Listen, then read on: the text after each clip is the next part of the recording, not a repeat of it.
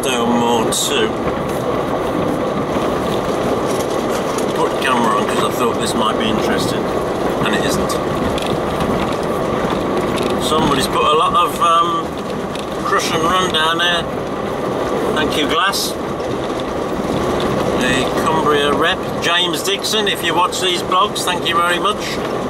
And my good friend Peter Apps, his assistant, who runs the Green Laners of Cumbria and Glass Facebook's websites for Cumbria.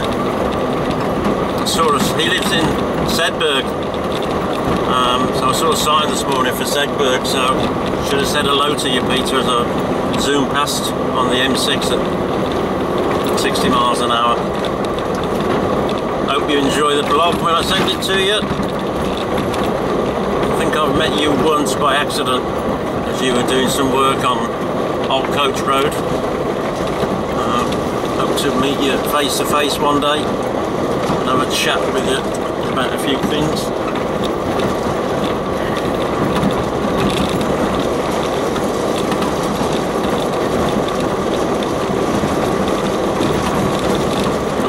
Yes, I've definitely done this before because I recognise this wooden bridge here crossing this stream before the gate.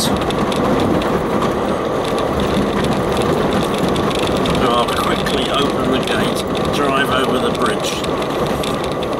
I might even take some photographs of the cars coming down.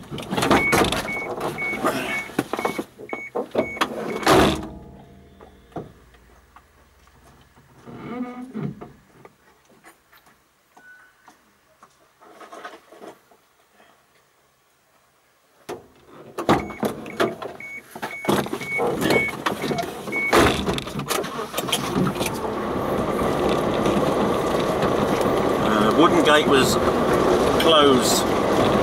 If you wait at the gate there for everybody to come, I'll do a bit of videoing on my mobile phone of everybody crossing this lovely wooden bridge.